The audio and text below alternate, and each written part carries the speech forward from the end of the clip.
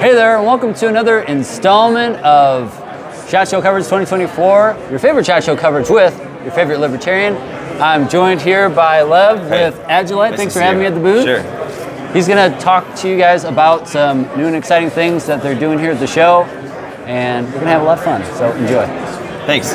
Hey guys, I'm going to show you right now our Magnetics Battle Belt. So this battle belt is basically the culmination of a long design effort to find the pain points that affect existing battle belts, see what features people are looking for, implement them, fix the pain points, and make a badass belt. So let's start with pain point number one. Pain point number one is alignment. When you put on a double Velcro belt, so you have the Velcro inner belt, Velcro outer belt, what happens is you start at one area over here, you start working your way around with your hands are feeling around with your fingers, and then you're done, all right?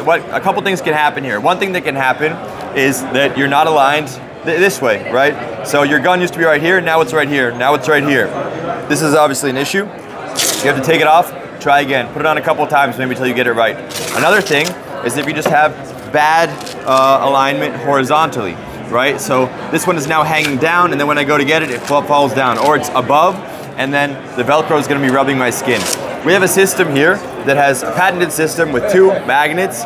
These magnets allow you to take it, click it right onto your back, and put it on.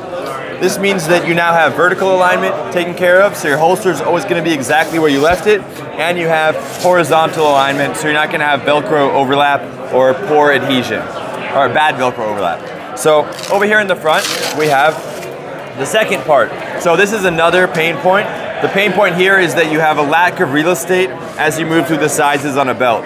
So traditionally on a belt, if you have webbing going through your buckle, what happens is if you're at the smallest size, you're good because you just have a little bit of extra strap over here and you have MOLLE all the way around the belt. Once you get to a larger size, you expand it out. On a traditional belt, this will all be bare webbing. So it's no MOLLE, no mounting surface whatsoever. And then your excess strap is going to be bundled up over here, taking up extra room on the outside. Here, we've solved that by having a laser cut MOLLE curve tongue that fits in through here, gives you some stiffness, and it's all MOLLE. So however much you have exposed, it's still available. You can MOLLE stuff through it and mount more stuff in the front. No matter what size you are in the size spectrum of each belt size, you're still gonna have full MOLLE around the belt. Another thing over here is stiffness. So what we've done is put this tongue, which goes into a pocket over here on the inside, and that gives you the same kind of stiffness you look for in a competitive shooting belt. So you have a nice rigid hoop around the front, great platform for shooting.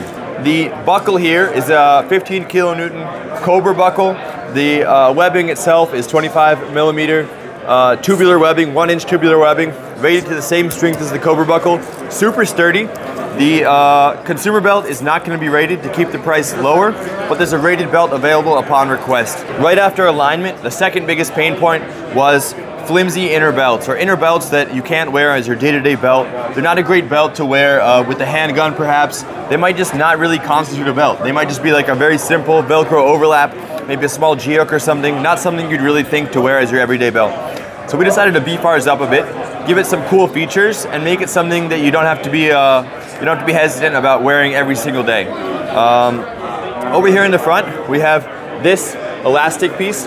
What this does is the same thing that our cummerbunds do over here. So all of our cummerbunds, our belts, they all breathe with you a little bit. So when you sit down, it expands, you get up, it retracts again. You put in a holster, it expands a little bit. You breathe out heavily, you eat too much, it's gonna be right there with you. You're not gonna have to be constantly adjusting your belt throughout the day. If you have maybe a ratcheting belt, it's nice that you can quickly loosen and restrict it, but if you have a little bit of elastic, you just don't even need to do that. Another thing you have here through the front, just like on the outer belt, you have that stiffness over here going through. What this does is it gives you a super rigid front platform for putting in your appendix holster and for putting in a pistol magazine. And then you don't have any articulation in the buckle, which means that when you put down weight on it, it's not gonna bend in the middle like a leather belt would. Yeah. That helps really with the gear. Your stuff doesn't sag, it helps with printing, and it gives you a really stable platform. Now, it's really nice to have that stiffness in the front. It's not so nice to have that stiffness in the back. If you have any experience with thicker harder like scuba gun webbing, belts. super thick stuff, yeah. or anything that has plastic on the inside. Yeah. So you know that around the back, it kind of doesn't fit in your lower back. It sticks out kind of, yeah. and you kind of feel that pressure at the end of the day on your hips and the back. So we've used a material that's a denser foam. What this does is, you can see over here, it's got a little bit of squish to it, and it's not going to be irritating your hips. And let me show you on my belt that I've been wearing personally for a good few months now. You can see it's taken a little bit of a U shape. Just like how a leather belt kind of conforms eventually to fit your body, this does the same thing, because the materials are stretchy enough and compliant enough that they're going to do that, but they're still sturdy enough that it's going to be a great gun belt for your everyday wear. That's the battle belt. Basically taking some issues, fix them, put in some nice features. That's the product. Patented magnet system, nice EDC capable inner belt, a little bit of stretch going on there. Good endless MOLLE around the front, management for the excess strap, and it's rateable. Let's talk about the next piece of gear. Second. Before we get to that, yeah. What's the pricing on this? So the whole belt is going to be, I believe, $179, $180. Okay. I've been out of the office for a while. I'm not 100% on the prices, but yeah, it's somewhere around there. That's pretty good considering you're basically getting two belts in one. You're getting an EDC belt and a battle belt. Sure. Yeah, and like I wear every day the inner belt. I carry Appendix. I carry a M&P 2.0 compact. Oh. Sometimes I'll run a pistol mag in the front, also an extra one, or I'll put it in my pocket. And it does it. I carry exactly that, but full size. Okay, yeah. I'm not man enough. I do have a TLR7 on it though, so it adds a little bit extra bulk up there. Cool. But yeah, it's a great gun. You have good taste, sir. You have very good taste. Thank you. All right, let's talk about the next piece of gear, all right? Here's the IFAC. Have I showed you this yet? I checked it out when I was here for the TNA day, but I haven't seen it. Well, let me show you. Let me jump right into the features. Sure. The IFAC right over here, this is a product designed by Gal. Gal is one of my best designers. His background is he was an instructor in the combat medic school in the IDF, and he's a pretty OCD guy when it comes to details and design. And I'll show you why that's really important for a product that's a medical piece of gear. Medical gear, you really want it to be solid, you want it to be dependable, and you want it to be predictable. So let's take a look. Right over here on the top, we have a tourniquet sleeve. When you take out a tourniquet from here, you can choose to cinch this down if you want. But if you cinch that down in the back, this stays pretty flat. Still a great place to put stick lights maybe, markers, Sharpies. Yeah. You can put a cigar in here, perhaps a hot dog, whatever you happen to have that you want to store over here. Over here in the front, you have two slots for shears, trauma shears from both directions. And then if you go ahead and open this, you lift this up and pull it out like that from either side. Let me tell you what the advantage is of Velcro over something like elastic. So the nice thing about Velcro is that no matter how much stuff you have in here, it's going to perform the same way. You're not going to have any situation where you have too much gear in here, so your elastic is super, super tight, or you don't have enough gear and you're kind of sliding around, falling out. Yeah. It's going to perform exactly the same. And speaking of OCD, check that out. So the inside over here, super organized, very well thought out. You have 4 individual compartments. You have a sleeve over here in the middle. Right now there's like a Sharpie in there, but that's a great place to put a chest decompression needle. And what's nice about this is if I take one thing out over here, everything else is gonna stay where it's supposed to be. Nothing's gonna be flying all over the place. It's very compact, super modular, great little IFAC. The attachment methods on the back are MOLLE.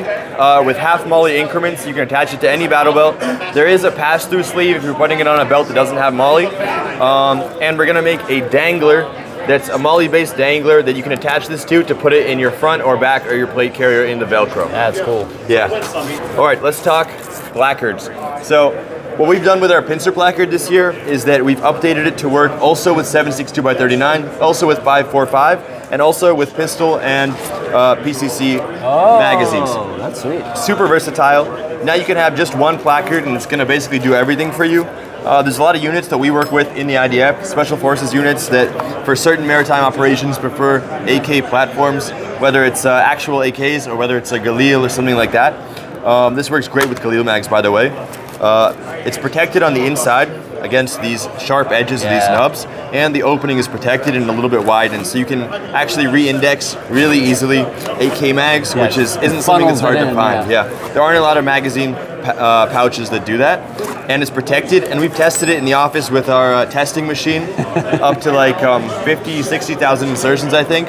And you know, it'll start to fray obviously because this thing is just it's crazy. Yeah. But it's gonna hold. And you can't really put AK mag into another elastic pouch and expect it to survive that. So still works great. 5.56 works really well actually. P mags, stand mags, protected. You can use it forever. The opening now is even bigger, so it's even easier to re-index without looking at it. And let's talk about this. Let's talk about this pistol, magazine, PCC, whatever, insert. If you put it right here in the middle like this, just drops in with Velcro by the way, you put it right in the middle, you can fit 2 Glock mags. So if you're running a pistol caliber carbine, maybe like a Kel-Tec Sub 2K or something like that, and you have those Glock mags in there, you can put 6 across here. Yeah, that's 6 cool. 30 rounders. Yeah, you're running any subgun. Any subgun that has becomes a subgun. Exactly. Yeah. Now, if you have a subgun with thicker magazines, you might not be able to fit 2 in there, but you can move over the divider and put 1 in each one. And then basically you can still train with the same placard you have. Take out your intermediate rifle magazines, your 5.56, whatever. Throw in the insert, put in your PCC ones or your subgun magazines, train with that, and you have the same placard. You don't need to buy a new one. Just swap it out when you're done. And how much is it just for the insert? Probably not that much money. Yeah, it's coming out soon. I think maybe May. Don't quote me on that. But yeah, Awesome. Looking forward to it. It's going to be super versatile now. And of course it comes with swift clips and G-hooks, height adjustable to work on any plate carrier. Sweet. Yeah. All right, so I guess the big question, the last question that we have is, if you could have any one AR-15, what would it be and why? I'm going to cheat. I'm going to take my negative light machine gun, commando version, shortened barrel, folding stock, EOTech with a 3x magnifier, Streamlight light in the front, IR laser on the right, vertical foregrip, and 150 rounds of armor-piercing green tip 5.56, because that just makes my day, and it makes my hard. Well, surprisingly, that's actually the correct answer, so... I won. Congrats. Thank you. Thanks for having us at the booth. Sure, man. Thanks for coming by. If you guys want to know more, or I should say if they want to know more about Agilite, where can they find you guys? Well, obviously our YouTube channel, Instagram, and our website. And if you're ever in Israel, you know, maybe stop by the office, see some cool Yeah. All right. Well, thanks for watching, everybody. Thanks for having us at the booth. Thank you so much for coming, man. Sure. And as you always... are my favorite libertarian. Oh, thank you. And as always, thanks for watching. Stay free. God bless. Keeps you up at night, yeah. Make all the demons quiet, yeah. We were built to thrive, yeah.